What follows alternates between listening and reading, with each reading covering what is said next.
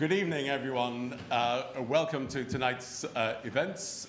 My name is Kevin Featherstone, and I'm the current director of the Hellenic Observatory here at the school.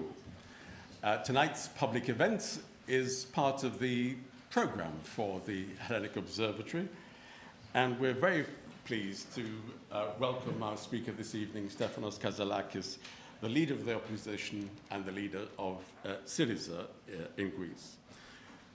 Over the last 30 years, I would like to highlight, here at the LSE, we've hosted practically every prime minister, every leader of the opposition, every minister of finance, almost every minister of foreign affairs. So we didn't want to miss the opportunity of inviting Stéphanos Kασσελάκης to speak to us here this evening. Now, for a number of you who know about Greek politics, and for others as well, you may think the story of our speaker here tonight is rather like an intriguing Hollywood movie. We're coming up to the Oscars, and I think this story would appeal to many people. A young Greek living in America with practically no previous political experience stands in an open contest for leadership of the party and wins. The young, handsome newcomer, where's he? Defeats long-term party stalwarts for the leadership. In his professional career, he's worked for Goldman Sachs as a commodities trader. Yet he leads a political party which, in its past, has had neo-Marxist roots, at least in part. And he's the first openly gay party leader in Greece. And we're delighted that his partner, Tyler Macbeth, is with us here this evening. I think he deserves a round of applause.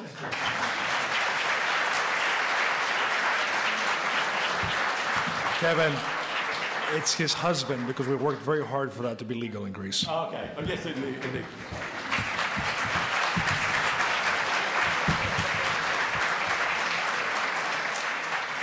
You're about 10 seconds ahead of me, because I was going to invite you to applaud the decision of the Greek Parliament last Thursday in legalizing same-sex marriage in Greece. Applause, please.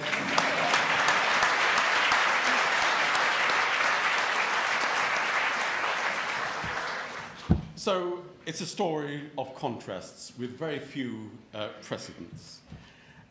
Now, some of you are here, and I look particularly at the media who are here, of course, are particularly interested because our speaker is in the middle of some political storm in this last couple of days. And so we're delighted that he has maintained the commitment to come and speak to us here at the LSE. Many of you then, and certainly for a foreign audience, are very keen to learn more about him, about his political beliefs, political experience, political identity. But we're also going to be addressing, at least indirectly, a much bigger political question. How does a party of the centre-left or left, I'm not prejudging anything at the moment, how does a political party that has faced two rather major election defeats adapt, change its strategy in order to win power? It's a question which many left or centre-left politicians across Europe are asking in these times.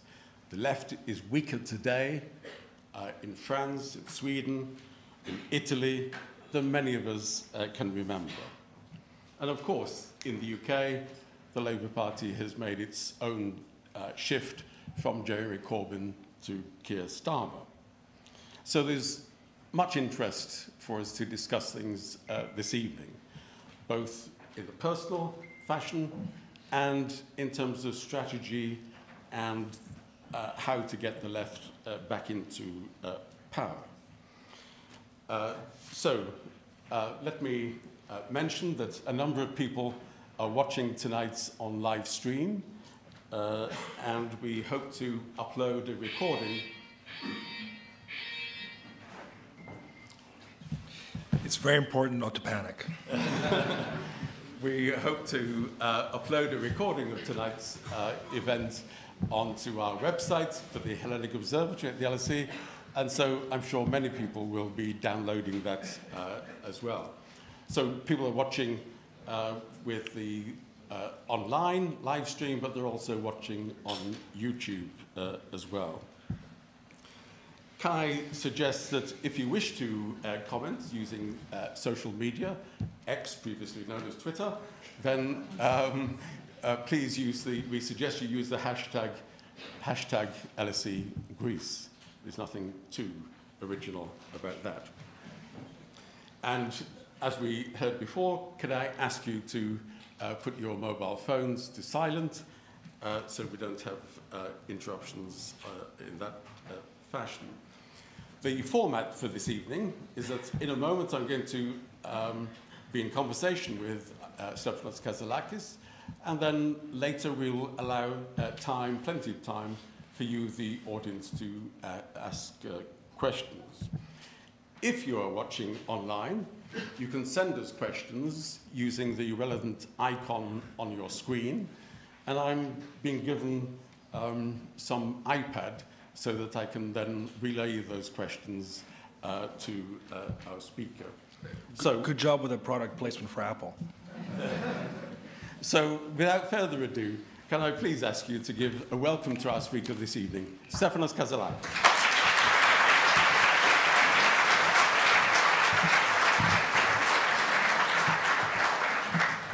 So, first of all, welcome, and thanks for maintaining this event. I think this probably belongs to me. This tablet, yes. This tablet. That's for later. So, yes, I'd like to ask questions perhaps in two parts, if I may, Stéphanos. The first part, I'm going to be asking questions which help to identify you politically, who you are politically, because there's a lot of interest.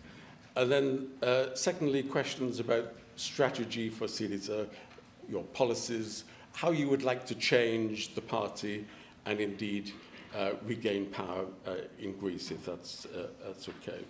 Of course. So, you're the new leader of Syriza for just about 5 months. A party identified with the left. When did you first become a leftist? I've been. Can you hear me all right, or should I be closer? I think we're okay. We do that.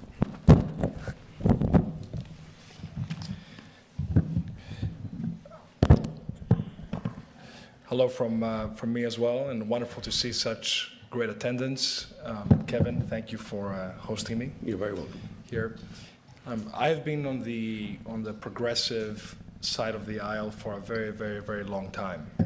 A lot of you know that I volunteered for Senator Joe Biden in 2007, 2008, when he was running for his party's primary. Spent 6 months working for him. I spent 1 month working for him in Iowa in the caucus at the time. And Joe Biden, even though in Europe he has a view as somebody who's centrist, the reality is that in a lot of the battles in the Senate, he's been on the left. He's been definitely on the progressive side. For example, he was the senator who brought forth the Violence Against Women Act that a lot of people don't know about. He also had a foreign policy that was strong on issues such as genocide, and being proactive about that the U.S. has an obligation to engage in thwarting acts of genocide. He was very vocal about Darfur while it was happening. Forgotten story for a lot of us here, but that was taking place in 2007, 2008, 2009.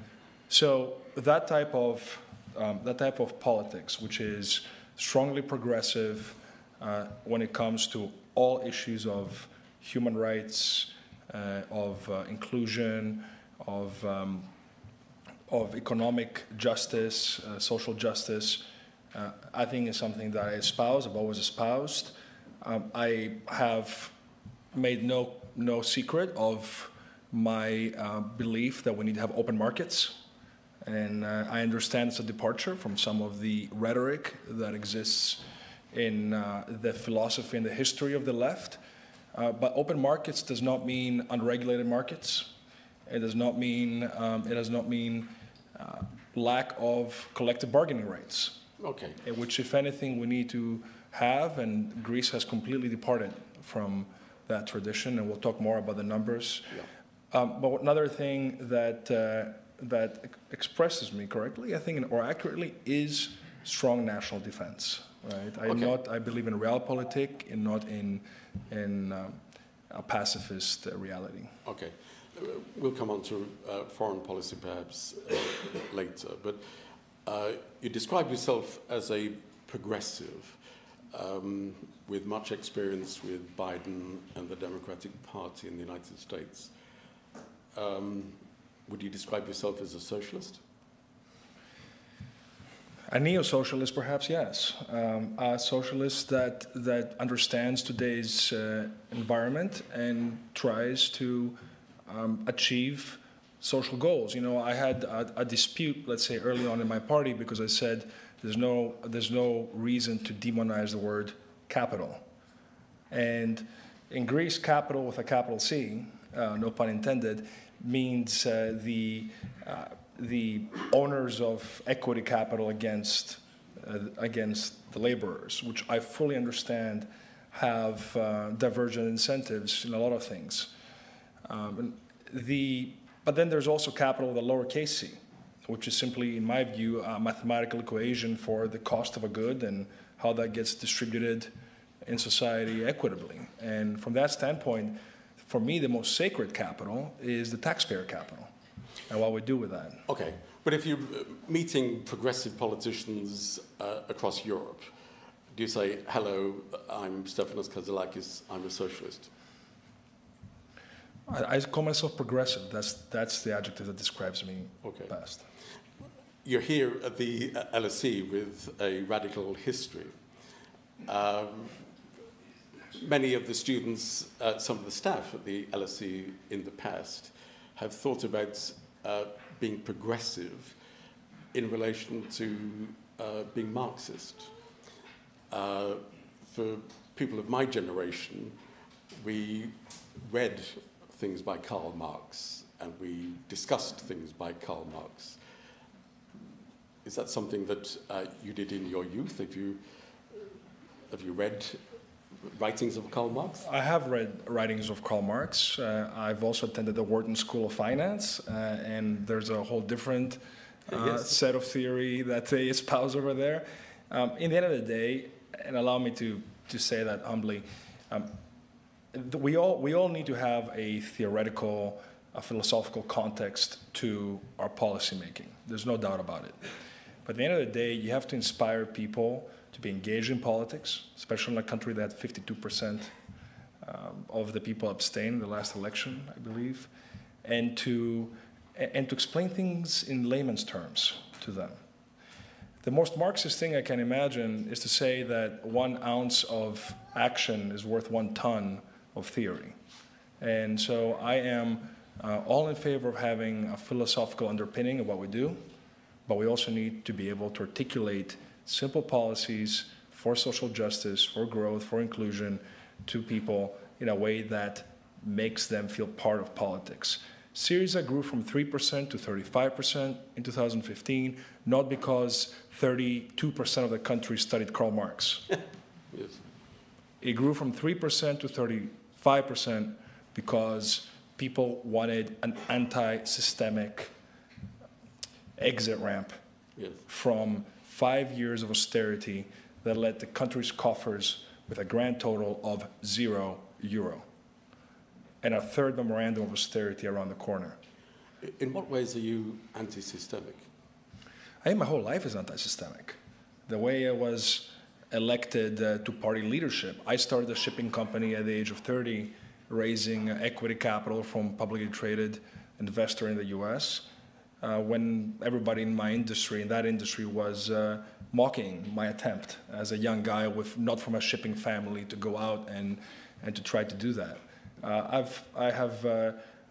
When a situation took place in Greece and was 14 years old, and my family's, let's say, stability was completely capsized by an unjust situation. There was a corruption ring in the Greek court system, and our life changed dramatically at the time.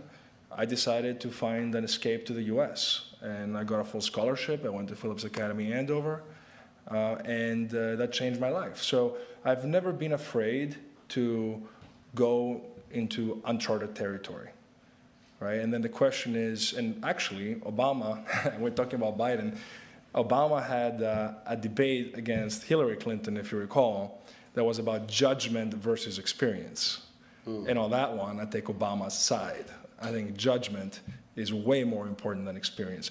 Experience can influence your judgment. But boy, do I know a lot of old people that have terrible judgment. So that is not to say anything about experience. So I would guess that Obama might be more of a political hero for you than Biden. In his politics, yes. In his policy, I think Biden's administration is more progressive than Obama's administration. And even on the issue of same-sex marriage, Biden was ahead of Obama on that one. And I'll also add that on the issue of on student loan forgiveness, that's something that I feel is absolutely the right thing to do. I understand the issues of moral hazard and whatnot around the issue, but at the end of the day, every fiscal policy has some type of deadweight loss. The question is, are you giving relief to people such that they will yield more into the economy, into society at the other end of this? Okay, so I guess if I was an American, I'd have some understanding of who Stéphanos Kασσελάκης is. Within Greece, who would you say is the biggest political influence on you, your political hero? Yeah, I think Andreas Papandreou in 1981 is the model that I look up to. It's because that was somebody who managed to integrate the country at that time.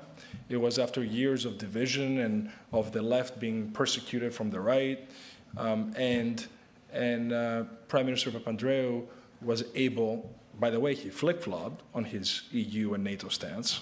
Let's not forget that. So I'm not espousing that. The Syriza history has been way more pro-European than the equivalent PASOK history, and good for Syriza for being that way all along. But Andreas Papandreou managed to bring some real social change, create a welfare state, create institutions, and really create a middle class in the country.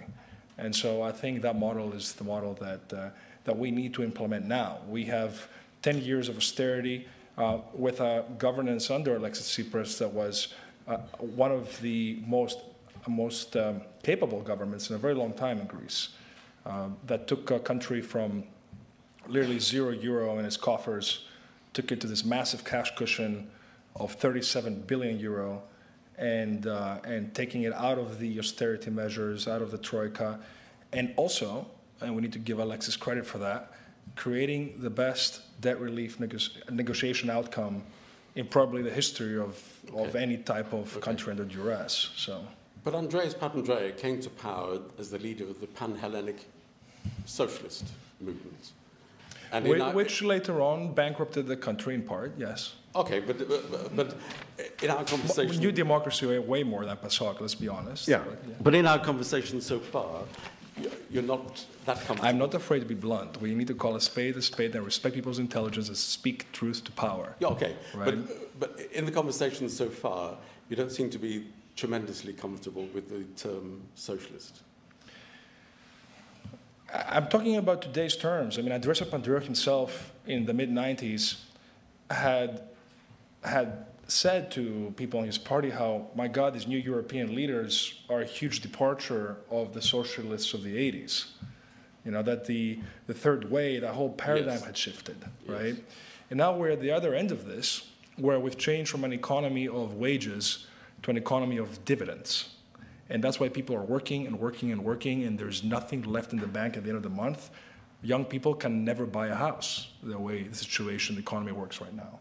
And that's why there's this type of social frustration that exists. And so if a socialist means somebody who wants societal equity, then yes, I'm a socialist. But what does it mean? Tell me, who is not a socialist by that definition? Somebody who wants only trickle-down economics? Is that somebody who is? Yes. Well, then I'm a socialist. Unfortunately, most governments in the UK would just be described as not socialist. But well, I think they're going to get their answer soon enough. Okay, very good. Just before we leave the United States, of course, there's been some coverage about your political career and political activity in the US. As you say, you worked for Biden in the Iowa states, etc. There were reports which you vehemently rejected of you being registered as a Republican voter. You were never a Republican registered voter. I have no idea how any paperwork with my name was registered in that party. I don't know if some person, like, you know, in the US, they give you some forms or an election time, and like, I have no idea how my name got entangled in that. I have never voted for the Republican Party. I completely despise, now I'm not going to be diplomatic, I completely despise Donald Trump's administration and his style. I have been with the Democratic Party since I was young, in high school. I was absolutely for John Kerry and not for George W. Bush back in 2004. And I've literally worked and donated to the Democratic Party many a time. So Wikipedia, please change the fact that I belong to the Republican Party. Okay. That paperwork is faulty. Okay, thank you. I think that's quite definitive. Your phone is not on silent. My phone is not on silence. This is what we say, preaching to the choir. I can tell you that someone is at my front door at the moment.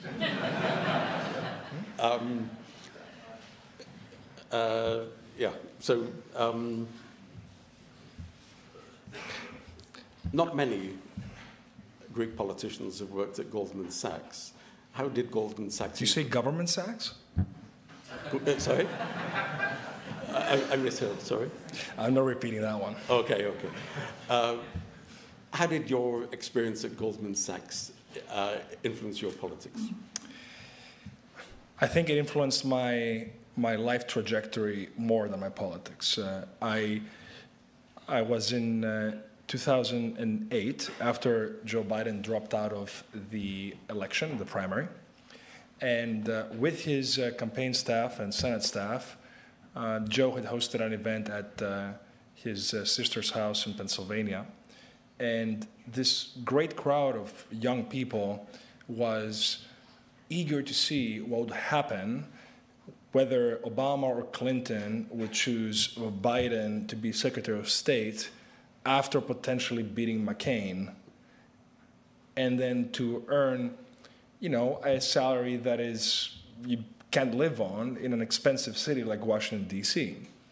And I thought to myself, gosh, this is like way too many factors outside my control for my life to go down that path. This is 2008. I start my senior year in college, and the economy collapses. You got Lehman Brothers in September, and then you have the whole string of events. And actually, Obama, I think, gained massive points, both by choosing Joe Biden, as well as by the temperament that he showed during the financial crisis. He was very calm and collected during those motions. And then we had the new government, 2009, Obama-Biden. I had the option to go work in the White House, and I chose to go into finance, and because I wanted to have more control over my life. So that was a practical decision, and also to be able to gain more more hands-on skills about how capital markets work. So my experience at Goldman was very useful in terms of figuring out who the players are, why interest rates matter, why currencies matter, why commodities matter, what is the balance of capital between corporates and mutual funds and pension funds and hedge funds and retail investors, all that nomenclature that is very esoteric but actually important to understand. And I was at Goldman Sachs when Greece was going through its first austerity package and the second austerity package. I was embarrassed for my country at the time, the fact that we had to go through that, and that we were essentially the first country in the Eurozone to be in practical default. And I felt very strongly about the young Greeks that were leaving the country. That's why I started a website at the time called CV from Greece that was advising young Greeks that had already left on their CVs and their cover letters, so that they would have a better chance to get a job, to get into a uni in other parts of Europe or overseas, because I thought we needed to give to our best solidarity for those people, such that when the country would stabilize, they could come back with some quality experience. Okay, perhaps we could... But that, Kevin, is socialists doing that. Yes, okay? It is. It is. And that's socialist in action. Okay. And the thing that I learned from Goldman was that I do not want to be part of a business that is solely focused on capital or money, but I wanted to be part of a business that is focused on product. Okay. On an actual product you can produce and deliver, create a brand, and not be dependent on someone else for the rest of your life, for your career. Okay. Explain to an international audience then what led you to stand in the election for Syriza as leader. I wasn't intending on standing for any election within Syriza. I was in the party's state ballot, which is, for those of you that are not familiar with it, represents 5% of seats in the Greek parliament. It's like the Senate equivalent, where parties appoint people based on a ranked list. And so I was number 9 out of 15 on Syriza's list, which meant that I was solely on an honorary spot. And essentially a volunteer to support the thesis that Syriza could be a good governing party for the country. Can I just ask, who invited you to stand in that election? My predecessor. Right, okay. Yeah. So Alexis Tsipras invited me to... And then Alexis Tsipras encouraged you to stand as party leader? No, he did not. Did anyone close to Alexis Tsipras encourage you to stand as party leader? No, they did not. Okay. So, but he did not discourage me either. So he was very neutral on the whole process, to his credit. In the sense of being silent. Oh, and also practically, I wanted on my own merit. Yeah. And it was very important for me to win this thing without someone else, hand-holding me.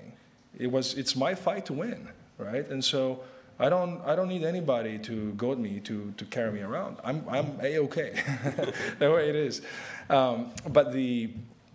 So I was in an honorary spot, volunteering for Syriza, and there was only 20 days that I was announced until the May election.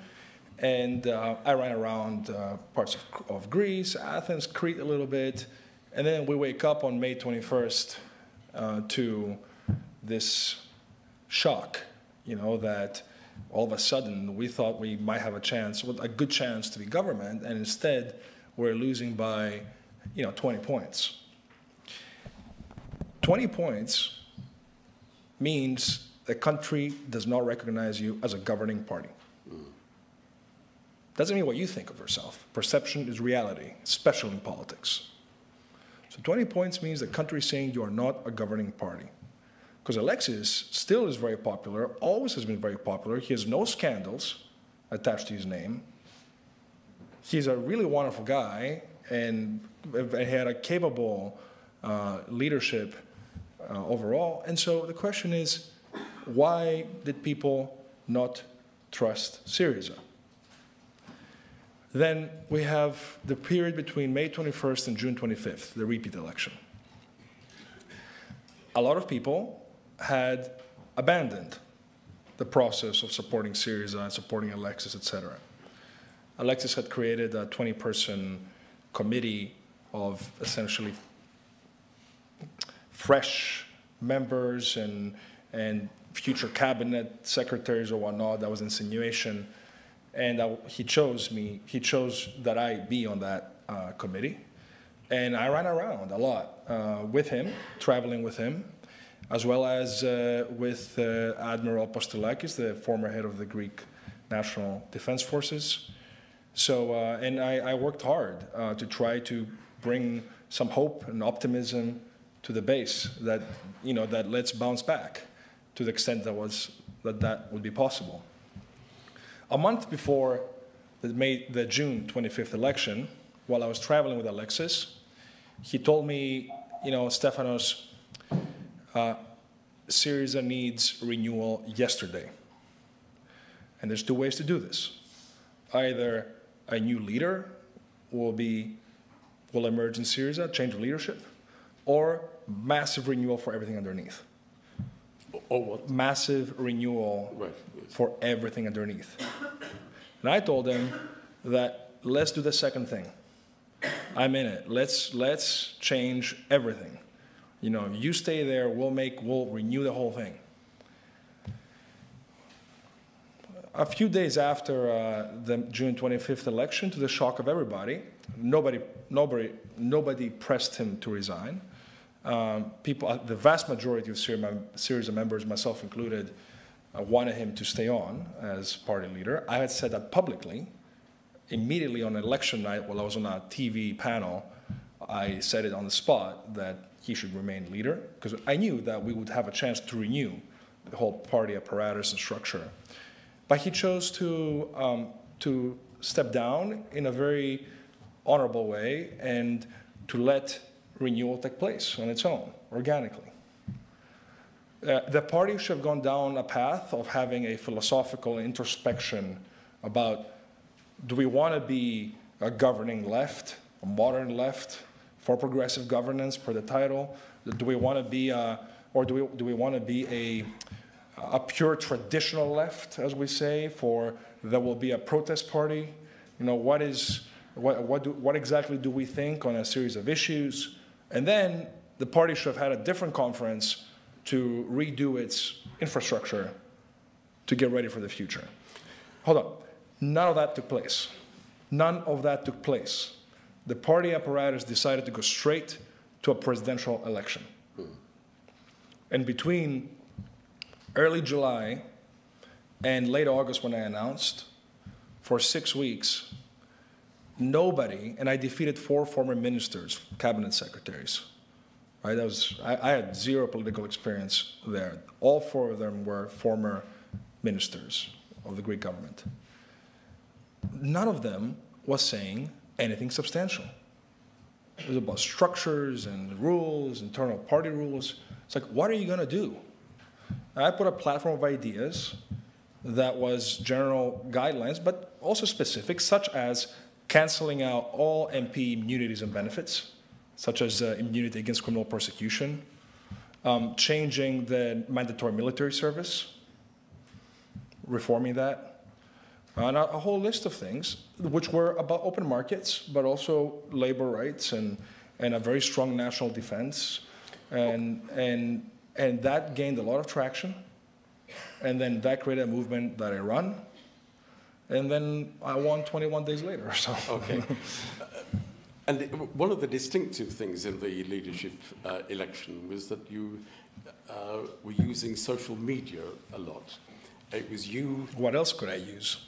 Okay, but you were talking directly to voters, to voters, etc. You made a lot of use of social media, and that was a bit different. And of course, this very weekend, you've been using social media, and you put out this tweet or message inviting people to Syriza members to respond to some pretty major existential questions. People in the party, some long-term members of the party, are shocked and are upset that you've circumvented, you've gone round, you've ignored party governance structures. It's dominating the news this week. Why didn't you seek party approval first? Who did you ask in the party before you invited party members to vote on these pretty major questions? First of all, maybe you should remind everybody I am the president of the party. Okay. And I was elected. And I was elected by 150,000 people who voted in the process. I have by far the most accurate and recent stamp of approval from the party base. I was elected with a clear message that I will give voice to all party members to make this a party for the members. That was my message from the very beginning. Both the party media, we have two outlets in the party, a newspaper and a radio, as well as all established national media, was vehemently against me during my primary election. Zero support. All the party apparatus was against me, except some people. Yes, there were some people, but the apparatus was not. So like the actual... Okay, so in order to get change in the party, you feel that there has to be a kind of alliance between you and your party supporters out in the country against much of the established governance structures of the party? I mean, that is... it's not about whether myself and the structures of the party are aligned or not aligned. It's, do the structures reflect what the members desire? And that's what I asked the members to opine on. And believe me, there's been thousands of responses in a very short amount of time, with a lot of very compelling content, a lot of very useful content. And in any case, a party that frankly thinks that we're going to be government and then loses with 2.3 times the score between New Democracy and Syriza, the first thing that it should be doing is listening to its members. How can a party be afraid to listen to its members and expect to govern in the future? You're listening to your members, the people that have literally pounded the pavement, knocked on doors, handed flyers out. Let's talk to them. And allow me to conclude the point. If Syriza's structures had worked properly, I should not be president today. There should have been a process, a bench. The fact that an outsider bypassed this whole thing, regardless of my, whatever personal traits that may be different from the other candidates, there should be like an established foundation there. This party was always a party that came into power in 2015 with a message to take the country out of the austerity measures, to renegotiate the national debt situation. It executed those goals. It brought civil unions for same-sex couples into law, for all couples into law. It created the agreement with North Macedonia. Okay. I take the point that you have a large base of the party last year in your support. And the party has grown since, significantly. Okay. Why the rush? This week, on Thursday, there's the party congress. Why didn't you wait to ask the party, to persuade them? It's a false dilemma, because the party congress is on political positions which are articulated. I mean, everybody knows my political positions, and they are fully reflected in what the committee has prepared and what we're going to have. My questions it's a questionnaire to have the members' opinions for a long-term discussion, and we should not be afraid to ask our members anything. It's the party congress, the party convention is a completely different process than asking the members on something that is not going to be adjudicated on in this conference. This is not a constitutional conference. Okay. Should you be afraid to make the results of the poll public? I asked our members' opinion. It said the president of Syriza asks for your opinion, for your view. Whether or not I make the results public is up to me. I have no intention of making them public. Why not? Because I'm asking for their opinion. My recommendation is going to be based on the views in our party conference this coming weekend. It's going to be based on the results of this questionnaire. It's going to be based on a dialogue with party members in person, as well as in further meetings, and in consultation with the party apparatus, the party structures. Okay. And none of this is contradictory. That is called doing the right process. It's called actually going through the hoops. Let's assume that the party poll supports the positions that you're asking, and I should explain the questions being asked. You're very eager to find out about this party poll. Absolutely. Well, there's one or two journalists who are interested as well. I sense a quid pro quo over here. Some of the questions are pretty basic. You're asking whether Syriza should define itself as centre-left or left. Mm-hmm. For Syriza as a party with its history, this is pretty existential. Should we change the name? Should we change the logo? Are Syriza party structures effective? Let's assume that this poll supports each of your preferred positions. Wouldn't you subsequently share that information with the Greek voters? That, look, the party supporters support me. The Secretariat, the Party Congress, you're out of line, you're out of step with Syriza supporters. So if you win, you will make it public. If you lose, you'll keep it private. No. I don't care to do something that has such short-termism. I'm asking for their opinion, and I'm going to go through the proper structures. I intend to disclose the results of the poll in a private setting with the structure members at the right time. After consulting with them. You'll share it with the political secretariat. With the political secretariat, absolutely. You assume it won't leak.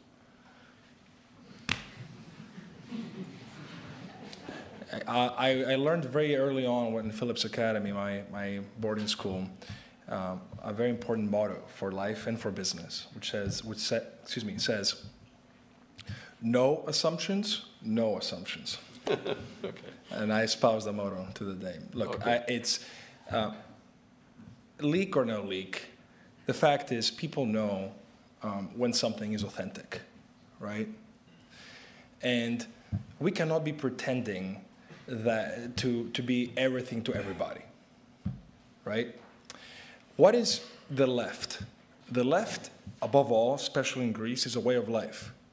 It means people who put solidarity above personal interest, the people who fought against the right, the people who were exiled, the people who care about social justice, reducing inequalities, the people who go out of their way to help somebody in need, to help people with no voice. Well, that is the left. It's a way of life. It's not just a book. It's a way of life. And that's why my relationship with a lot of the older generation left, let's say fighters and people who really fought for the cause, is excellent. Because they've been anti-systemic. They've literally gotten beaten up from the system physically. And they see somebody who's radical like they have been in their lives in trying to change things up in the country. So the left is about your psyche, your mind, about a way of life. When we say, as per the declaration of the party, that we cover the whole spectrum from the radical left or the groundbreaking left to the progressive center, there's literally the word center and the word left there. Combine the two, what do you get? Center, left. Left, center. You name it whatever you want to name it. Okay. But there's no doubt that our policy program is center-left, de facto. Now, we are way more active in terms of having Keynesian economics, a government that wants to use its balance sheet to solve social issues. And I absolutely agree with that.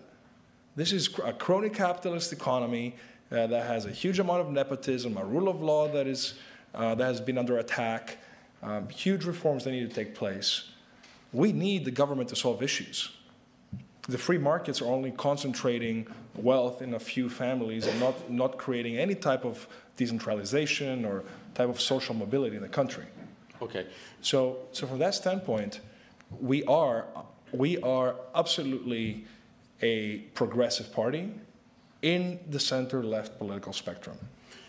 Okay, so that raises questions about your relationship with PASOK, the... 1/3 of PASOK voted against same-sex marriage or didn't vote for. You don't call that a center-left party, forgive me. That's just not...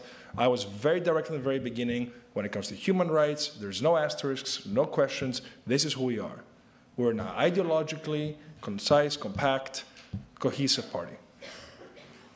But then that question... Thank you.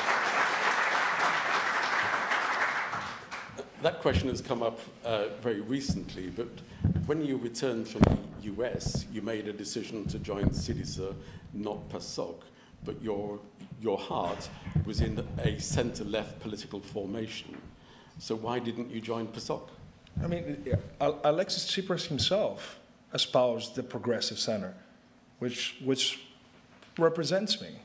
You know, if the progressive center were not part of Syriza, I probably would not be part of the party, right? I mean, that was part of the issue, that there were different voices with different rhetoric standpoints that created confusion in the people.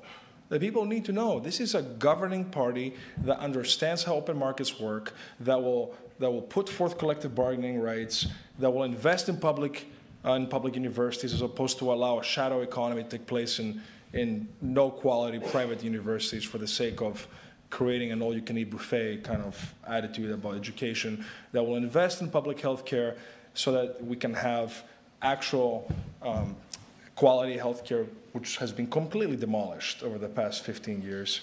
So during Syriza, in fact, thank you. I wish there were more of you like that. So there's, over the past, Syriza tried to keep the healthcare system. It gave healthcare access to 2.5 million people without healthcare insurance. Okay. So that's a huge left progressive accomplishment for Syriza's government, okay. Right? So what are the best chances for the centre-left coming to power? Wouldn't we look at the opinion polls and think, well, if the centre-left in Greece is going to come to power, it will involve PASOK and Syriza. What kind of arrangements, understanding with PASOK might you contemplate? If PASOK wants to open up its presidential election for me to run in it, I'll happily take place in it. Okay. But you can envisage a we need to have, no, we don't need a coalition government. We need a party that's anti-systemic, with no bank loans, able to govern the country, with all-stars, with a clean party structure, with people who will give their heart and soul for this country without having gone through the political party pipeline, people who are capable of bringing back Greeks from overseas, giving meritocracy at the head of the country. Okay, right, and that's what's missing in Greece. That's why so many Greeks here don't come back. Okay.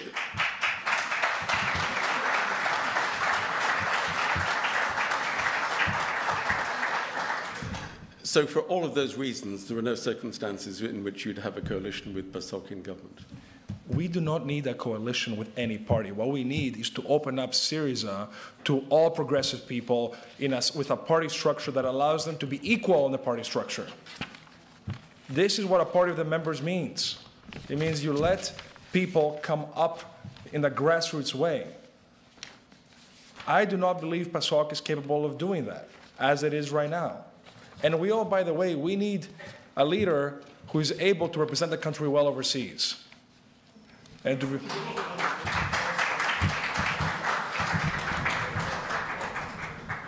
okay, let's try to touch on one or two policy questions. You look like you're flabbergasted from what you just heard. I would possibly comment. On one or two policy questions, you've made various pronouncements about the need to change policies. A party in your position would think of the need for new policies and the need to ditch some policies. Give me an example of a new policy you would like to have and an example of an old policy you'd like to get rid of. I would like to have a Marshall Plan, domestic Marshall Plan, for climate adaptation and for housing. Syriza actually handed over a series of maps for the anti-flooding measures that need to be taken and kind of redoing the zoning. We have very bad infrastructure in Greece right now when it comes to handling natural disasters. We saw that in Thessaly, a region that I have visited many a time, where 500 million euro was wasted, never went to any of the anti-flooding works that were supposed to have taken place. And now the country, my generation, will end up paying 2.5 billion, 3 billion euro for the damages, let alone the toll on human life and family development and growth that the people there have had. So I think we need to have a very strong plan for climate adaptation when it comes to wildfires and anti-flooding. Now, like, we should not be waiting for that. We need to invest in this now because my generation will pay for it in the future otherwise. And secondly, we need to have a housing investment plan that creates a housing stock outside of Athens. We need to decentralize the population. There's regions of Greece that are literally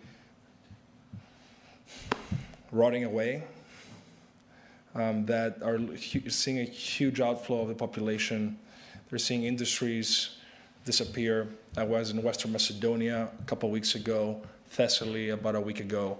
We need to create hubs where people can go there, and between housing incentives, the public universities, research hubs, and digital nomads, and tourism, not just beaches, but we need to have all year-round tourism, including in industries such as, by the way, vineyards. There's no five-star resort, give you an example, in vineyards in Greece. We could have our own Napa Valley. Now, we don't have that. And by the way, unlike Napa Valley, we have ancient theaters to complement that all over the country. Other countries, the US has natural gas, we have culture. And we're not creating a year-round economy around that. Okay.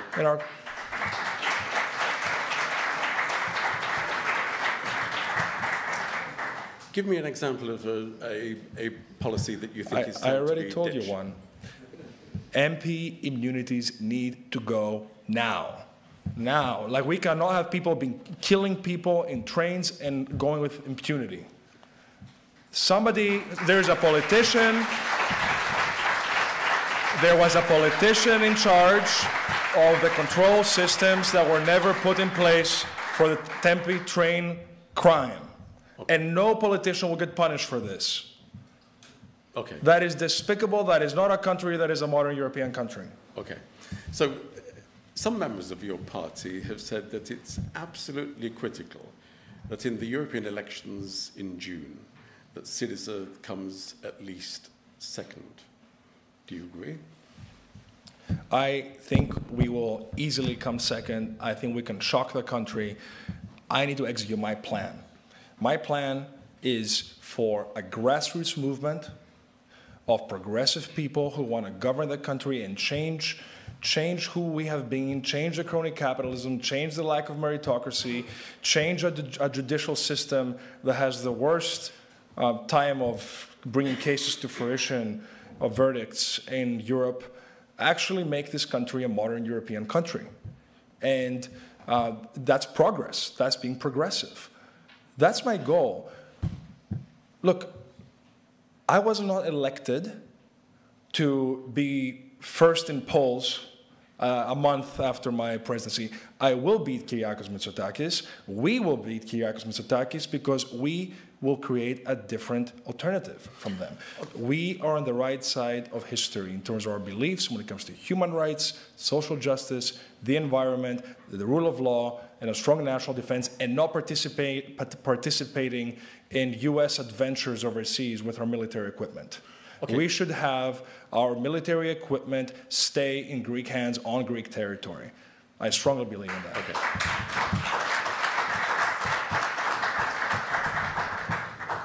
What if in the June elections Syriza comes third? If you're looking at the opinion polls, Why are you asking hypothetical that will never take place? well, okay, but if you look at the opinion polls today, you wouldn't immediately conclude Syriza will come first. So let's think of the scenarios. When have opinion polls governed a country? Okay. Well, you're asking party members in an opinion poll at the moment. They help in governing. They are instructive in their snapshot, but leadership governs a country. Okay. And so my job is to bring forth 40 people in a primary that for the first time in the country is taking place in a grassroots way, from the bottom up. Okay. I am not going to be deciding who's going to be on the list of 40 people who will be representing Syriza in the upcoming European Parliament election. Our base will be deciding it. Anybody can become a candidate for European Parliament without having a clique in the president's office, without having a connection, any type of acquaintance. Okay. And that is a huge innovation that, frankly, is way more important than your poll question. The fact that sometimes in society something changes. Okay. And for once, everybody has a chance to be in politics without having to sell himself or herself to any type of quid pro quo. What I'm coming to is evidence of success, evidence of failure. In the Greek media and in Syriza itself, you have tremendous criticism from some quarters. Tomorrow evening in Athens, there's a conference entitled After Kazalakis, Who? I don't think that's true. Well, we could show you the evidence because it's been attended by some existing Syriza members of parliament. That was fake news. It's not going to take place. No. Okay. So there was a meeting, but thank you for the opportunity to talk about this. There was a meeting of after against Mitsotakis who that took place last week. That, of course, you know, when I see my name on the poster, I have to throw up, right? Okay. It still begs the question, though, that the number of people who are emphasizing it's critically important for Syriza to continue to be the major party of the opposition. What evidence would persuade you to say, you know, this has been a mistake? I'm not the leader for Syriza. No. Zero evidence. Look, the people I've met from the party base out in society are amazing people. They're disappointed from the system. I've told them many a time, I will never betray them. And that is true today, as ever before. I'm giving them the power. This is not a president-centric party. This is a member-centric party. And that is painful at times. But if we're to succeed, if we're not going to be surprised next time that we're 20 points behind when we thought we would win, I think it's time we open our eyes and ears to the environment around us. Okay. Final question from me. Alexis Tsipras is going to speak at your party congress this week. Are you anxious? No, not at all. Why would I be anxious? He's going to support your leadership. I want the leadership perfectly fair and square. He's the one that wanted to bring renewal to Syriza. I'm trying to do exactly that. And I've espoused his policies fully. So you would expect him to make a speech of support for your political strategy? Absolutely. Good. Okay, let's open it to questions from the audience. And let me explain that on the screen here, there may be questions coming from the online audience as well. Can we start with the gentleman here at the very end in the blue jumper? If you could just say who you are and then the question.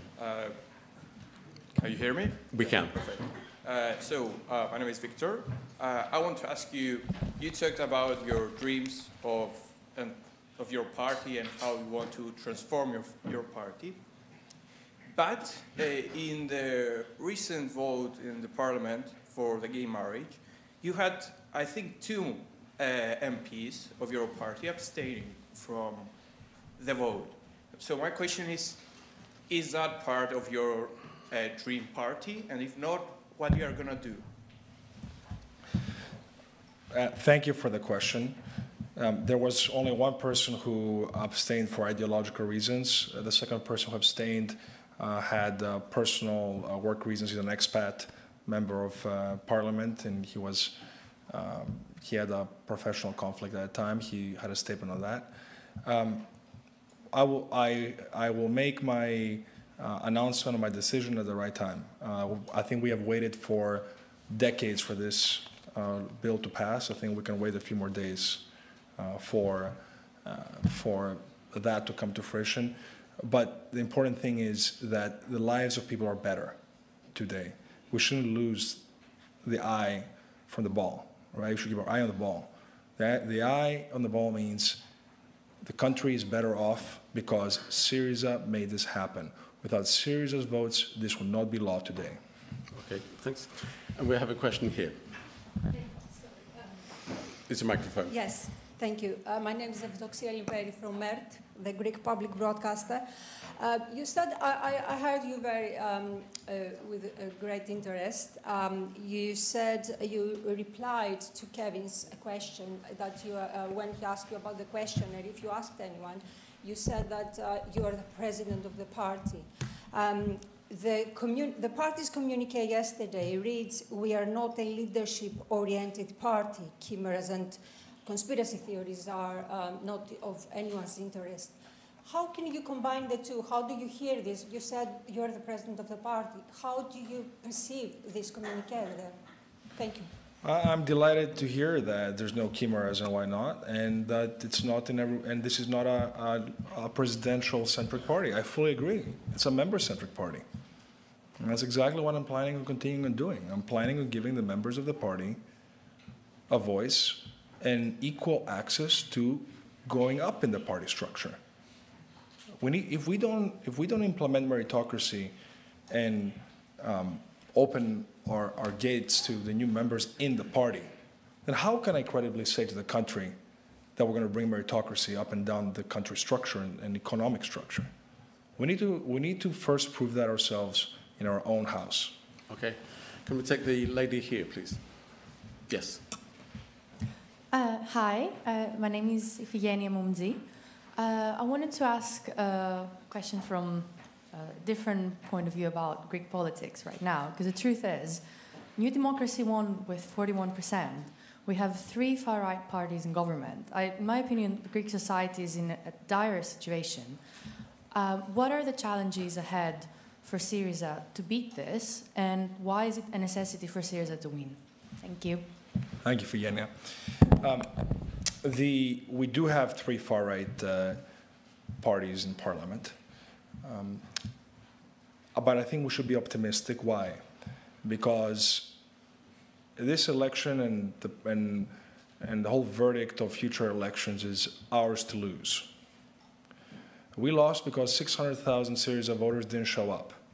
They didn't go to other parties, they just didn't show up. They were disappointed by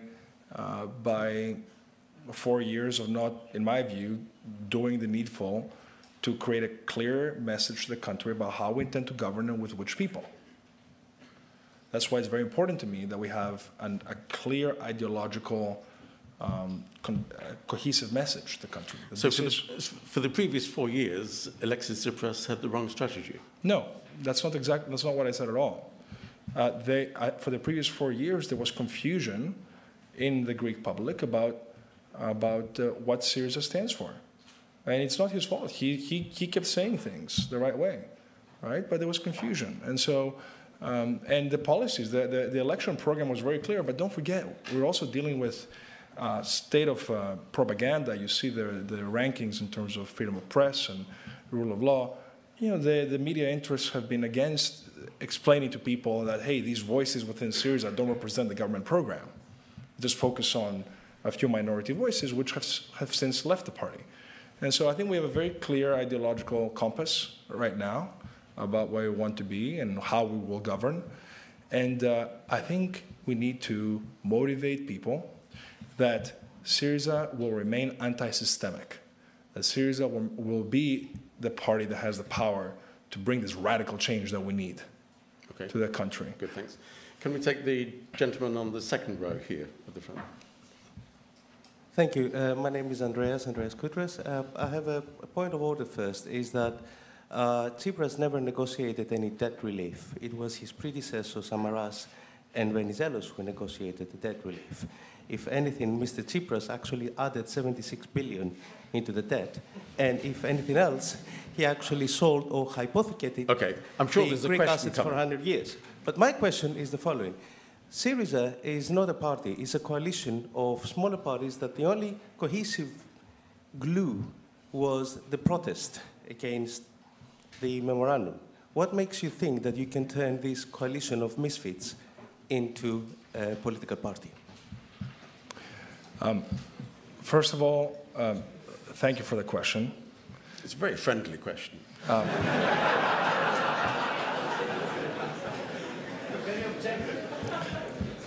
There's many a Greek news outlet you could work for. I disagree with both the premise and the characterizations. And I think that if there's one truth in what you said, I think it's that we need not to be a coalition, but we need to be a punch, a strong, radical punch for social justice and progress. Thank you for the question. Okay. And can we take the gentleman here at the front, please? Yes, Tony Barber from the Financial Times. You used the phrase in your introductory remarks a couple of times, crony capitalism. And this was the kind of phrase that was sometimes used to describe Greek business before the debt crisis erupted, and sometimes in connection with the idea that government and business and public administration were all sort of interlinked in rather opaque networks of cooperation. Do you think then that the experience of the debt crisis, the upheaval that society experienced through those years, in the end, not a great deal changed in the structures of the Greek economy and politics, public administration?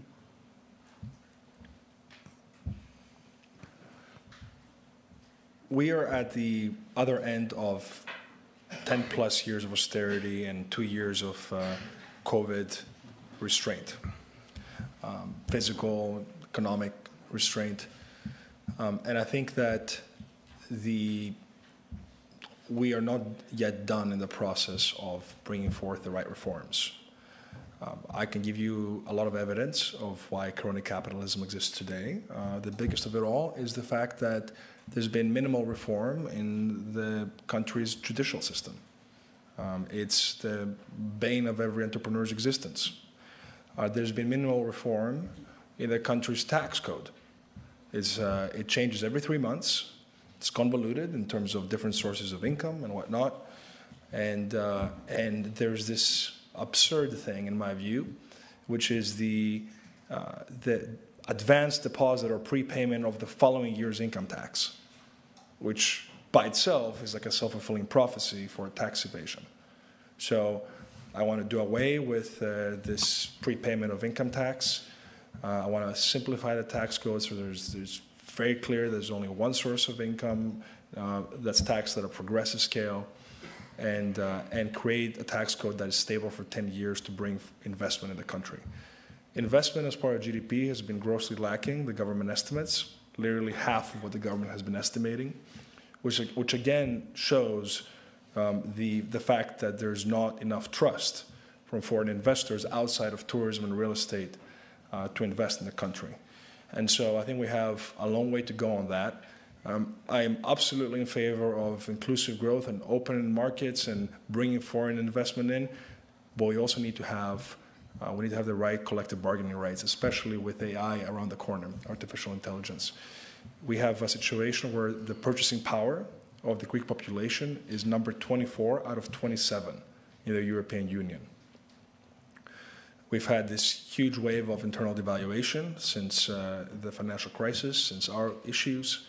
I think it's time that the government step in and actually reform its internal its internal government transparency and the judicial system and the tax code, and give the right incentives for people to, with a public healthcare system, for people to take private initiative. And because right now you're afraid that something bad's going to happen to you, and you're going to be stuck for a very long time. How can you have small-scale entrepreneurship in a banking sector, by the way, that doesn't give credit to a lot of small entrepreneurs or startups? There's minimal credit from banks, while the Greek banks are some of the most profitable in the whole of the Eurozone. With some of the, partially because they charge a huge amount of fees for transactions. I think we need to have some bank regulation urgently when it comes to that one as well. Just building on that.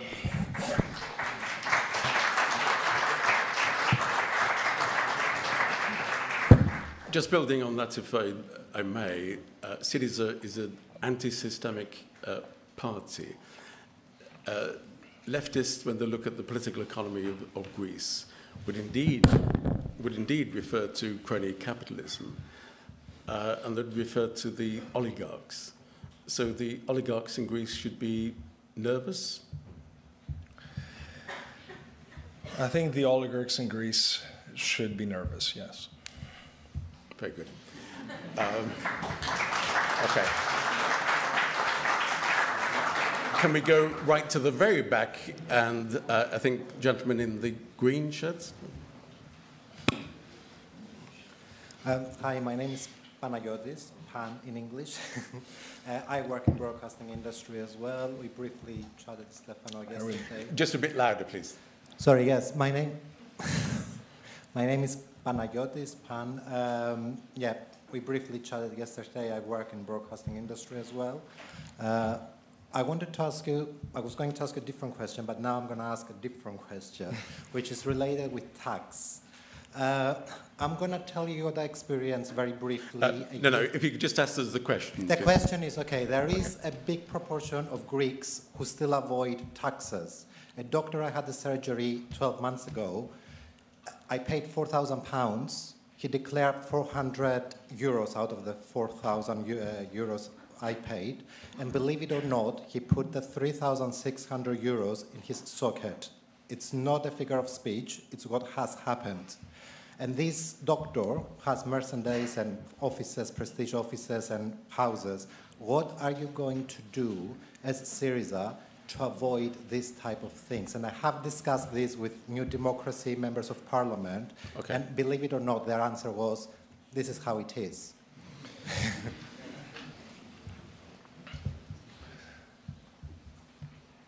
There's some practical issues involved in your question, and then there's the central, let's say, philosophical issue.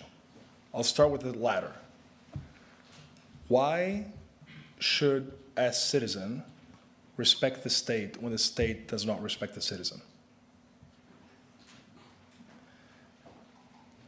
It is not coincidence that Greece went bankrupt, de facto. It comes from that lack of mutual respect. Being anti-systemic and radical left, as we say, is the opportunity to fix that. It's the opportunity to say, we don't care what all the lobbies are saying, who gets insulted, this is what needs to be done, and it's going to be done. And to be very clear about it. And I think that's a great opportunity that we have under my leadership going forward. We need to change that. We need to change the attitude that keeps a lot of Greeks outside the country, that how the heck are you going to come back if you're going to essentially stoop down to that level to play the system, as opposed to just living your life regularly, focusing on your family, on your success, and feeling that there's a path to have social mobility. Okay. So to the practical issues. There's a question here. Hold on a second, though. Oh, sorry. On the practical issues, a big part of this comes from changing the tax code, simplifying it, making it fair, making it transparent, easy, and giving incentives for people to keep receipts such that they can expense from their personal income taxes at the end of the year their medical expenses. If as a consumer you get a big deduction on your income tax because you pay 4,000 euro, then you're going to demand that receipt. There are solutions here to this. Clearly, though, it's a political decision not to implement them. Okay, gentleman here. Hi, my name is Isaac Aripidis. I'm a Greek correspondent. I'm a correspondent for Greek media. A very simple question. If in the coming European elections, the difference between Syriza and the winning party is more than 20 points, that will be a reason for you to resign? No.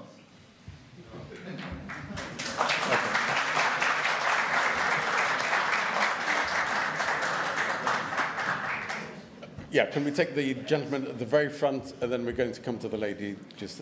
Hello, my name is Stratos Hatzigiannis. I mean, after 40 years in the UK, I just can't not make a question about what I have seen in this country and what I see now, potentially as a parallel. I mean, the reason why Labour was not electable for a lot of years is because they couldn't really get close to the centre, which Tony Blair did, Kinnock didn't. What would you offer to the Greek centre in order to carry them, if that is a way of path for leadership? See, I think we need to move away from theoretical discussions about the center and this and that, and just go into practical policy terms.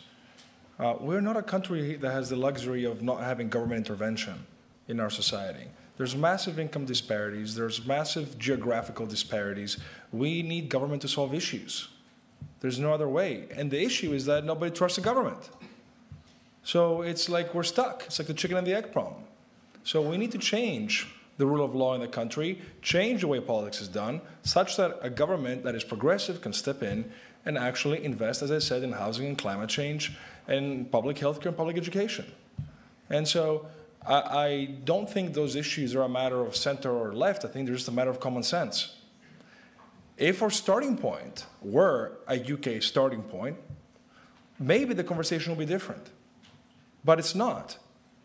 We need government to have a role after all these years of the public sector being degraded.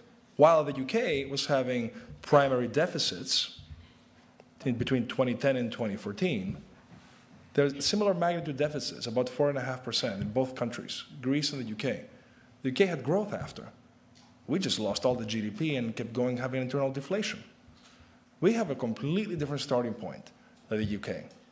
We need government to have a role in our country if we're going to be sustainable and resilient for the long run. Okay. Could we take the lady in the orange or the brown gentleman? Thank you. Hi, Stéphanos. Angela Spatharu. You spoke a bit about the role of AI and the complexities this might pose, but there's another aspect of AI, data and technology, which is as an enabler for rule of law, transparency, a better functioning economy, better access. What's your party's view on technology?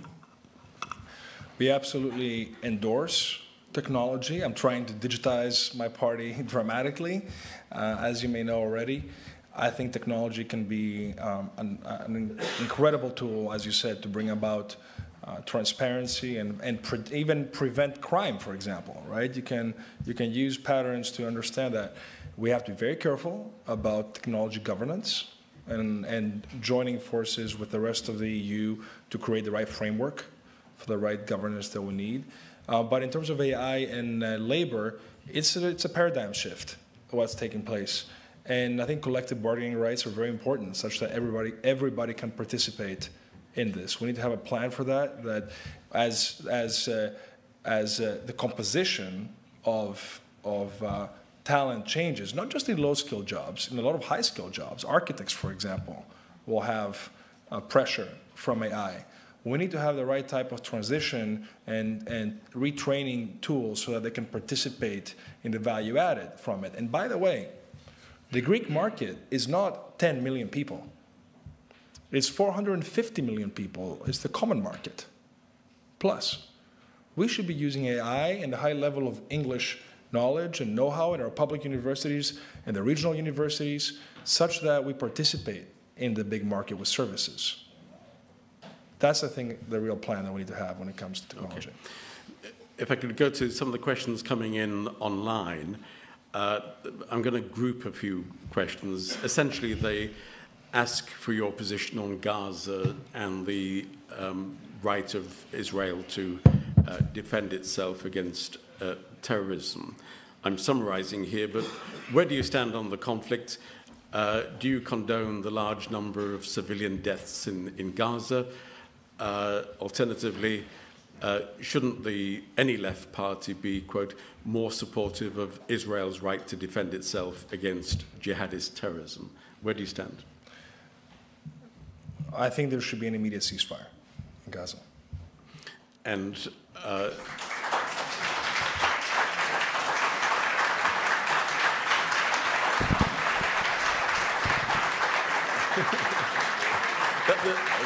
that should be... There is a difference. Sorry, just to clarify, that should be immediate and unconditional. It should be immediate. The hostages do not need the to hostages should Hamas should absolutely return the hostages to Israel. And that's a condition of the ceasefire? No, there should be an immediate ceasefire. Even if the hostages are not released? Yes, we need to have a policy. We need to have, you cannot be killing people for the sake of killing people. Like, what is the exit plan here? Right? What is the exit plan? There's many tools for counterterrorism that can take place, but we cannot be seeing hundreds and thousands of people die every week with no exit plan. That is not going to work. That is just not going to work. And you know what? The international community should take action. It should be more active in taking a role here.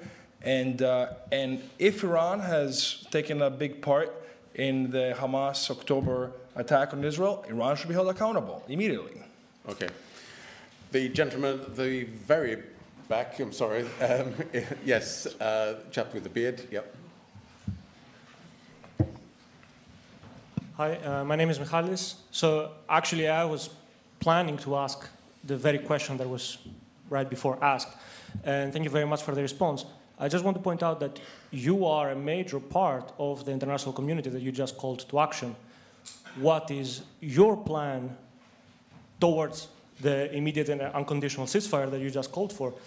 I mean, specifically to anyone who is paying attention, it is becoming of growing importance among the young Greek left that the international relations of the country starts to reflect the morality of a large part of the voters' base. Are you willing to publicly and openly condemn the war crimes committed by the State of Israel right here, right now? What can we expect from you as the opposition leader when it comes to the ever-growing participation of the Greek state to the war crimes committed by the State of Israel? So let me say that there's things that I may think within myself, and there's things that I can say publicly. So from that standpoint, I think that to the extent war crimes are taking place in Palestine, and let me remind everybody here that it was the Syriza government that changed the term Palestinian Authority to Palestine in all Greek formal documents.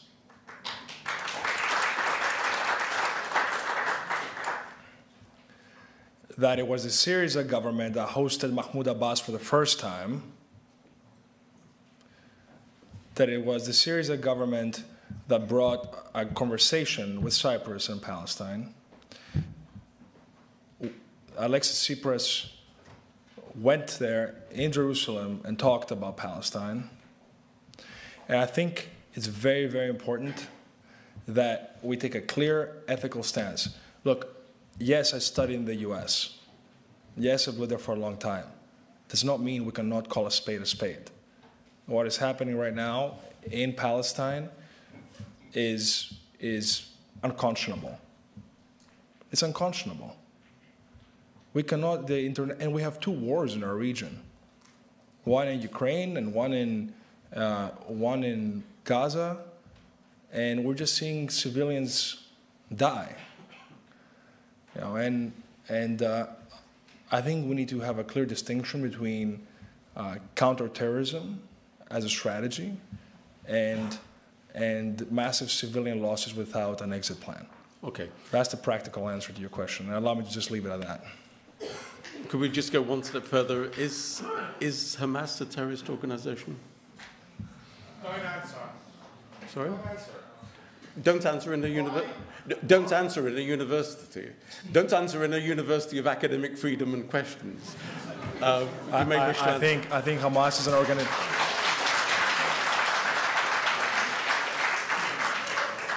I think the actions that Hamas has taken are terrorist actions. Okay, good. Let's. Right. I'm sorry. There's lots of questions. The gentleman just next to you here. Yes. Yeah, hi. My name is Nikias. I'm a farmer in southern Greece. If you take the starting point 1981... Where are you? I don't see you. Oh, there you are. Okay. Yeah, hi. Hi, Stéphanos. Hi. I'm a farmer in southern Greece.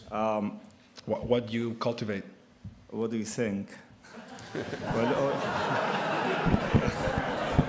Are you asking me if I'm going to be in favor of legalizing it?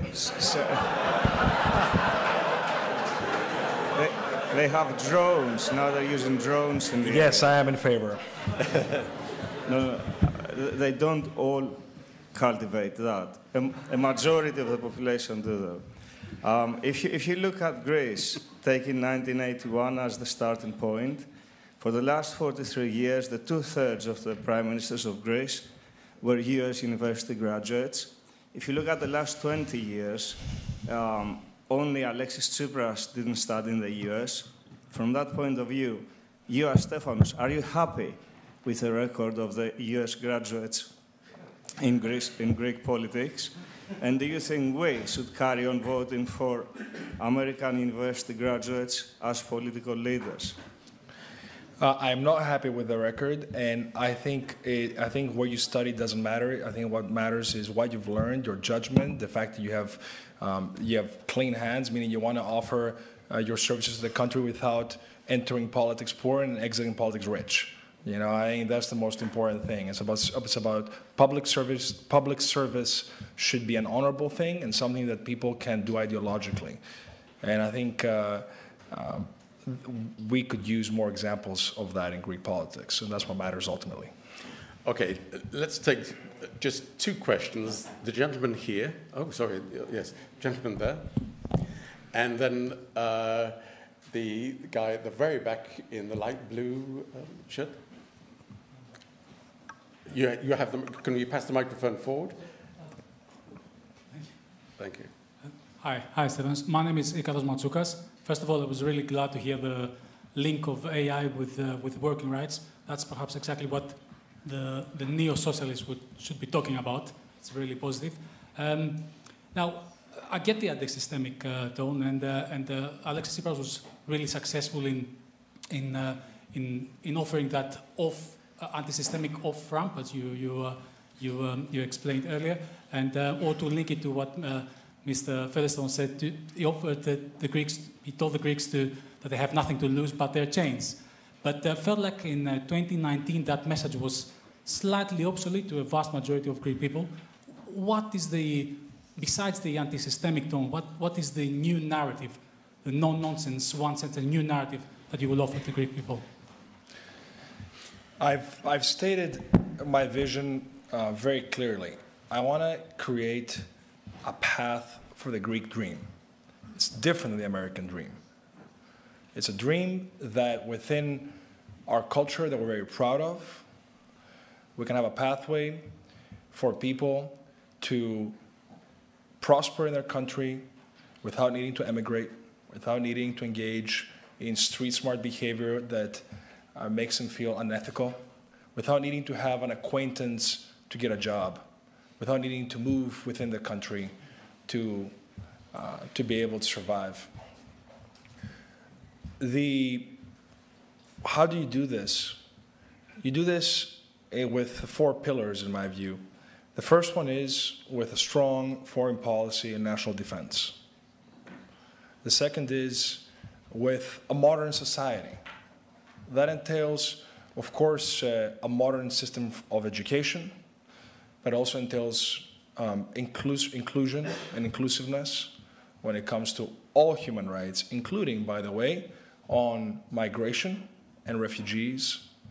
The fact that we had 650 souls get killed in the Greek search and rescue zone last summer, and there's no investigation internally in the country, in the Coast Guard for that, I think is a sad moment for our nation.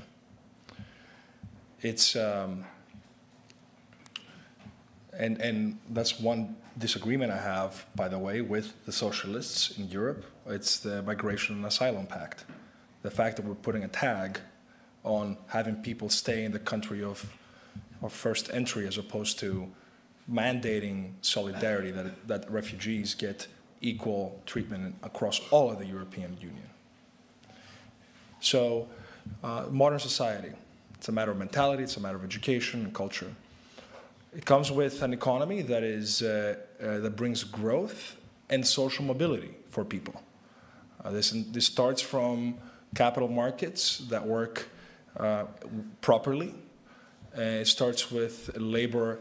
It continues on, or it combines with labor rights that allow you to have savings on the side, and a public healthcare system that lets you survive. Right, that whole infrastructure that you need to be able to experience social mobility where you are. And finally, we need a completely new state governance paradigm. We need to have a state that uses technology and KPIs and not has a witch hunt with artificial type of parameters where you report to the minister for your job, the kind of frankly disgusting relationship that exists between the public sector and the government. I give you my word, if I'm your prime minister, I will never influence a public sector, ever, ever.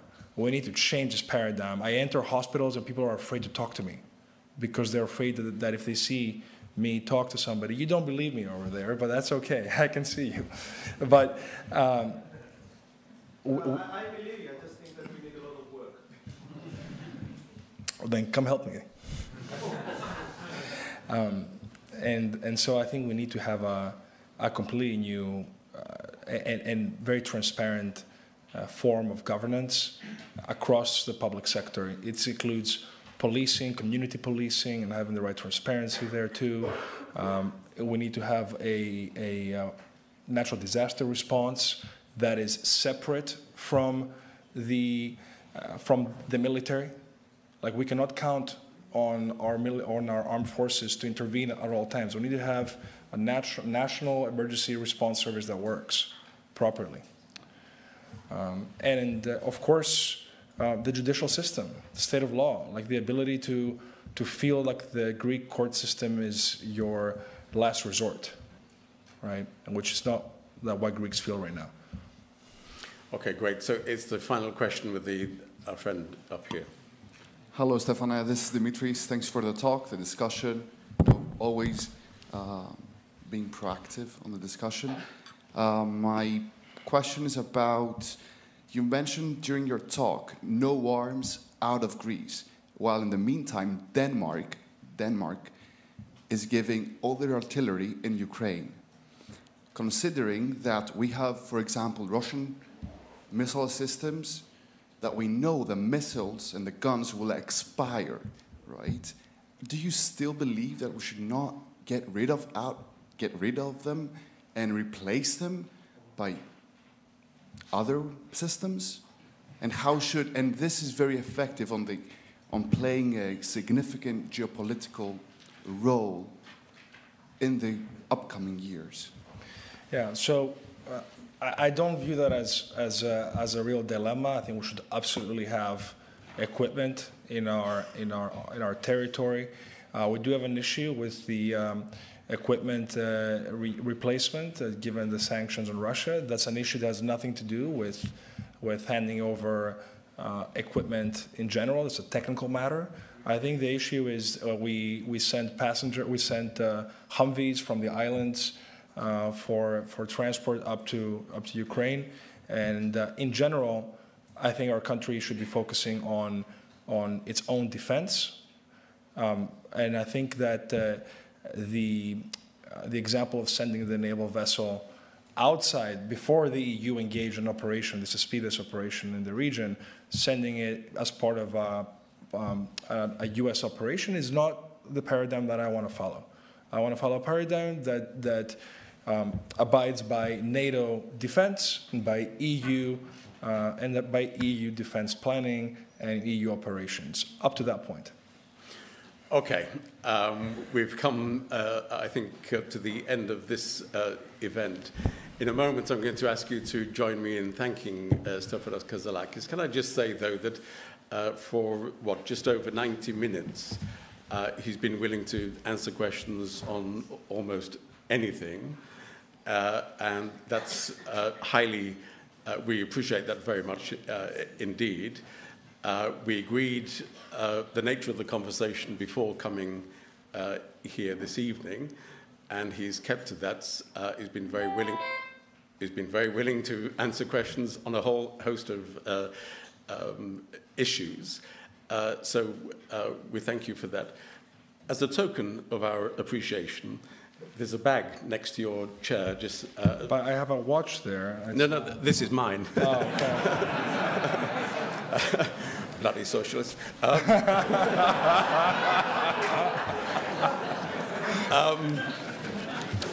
Could you just call socialist thieves? No. But there's also something in the bag as well. Okay, let's open this first. Okay. I note that it's in red, much appreciated. Or fuchsia, whatever this is. Burgundy. Very well packed. Yes. Somebody tells me it's an LSE pen. Let me see. Waterman Paris. Let's see. Open it. Okay. And it is an LSE pen. An LSE pen. There you go. Also in the bag, if you want to look in the bag as well. There's more. The hat. The hat. So, of course, given your American background, we thought this would be a perfect thing. So, as we finish, can I just mention that you're all invited to continue the conversation with a reception immediately outside the theatre up here for wine and drinks. When you enjoy the wine, please appreciate this is an LSE reception and don't necessarily judge the quality of the wine. Who's being a socialist now? Okay. If you could remain in your seats, we'll vacate, and then we'll join you outside the theatre. You should know from my socialist policy, I want all Greeks to be enjoying Chateau Margaux or whatever you want. Please, thank you.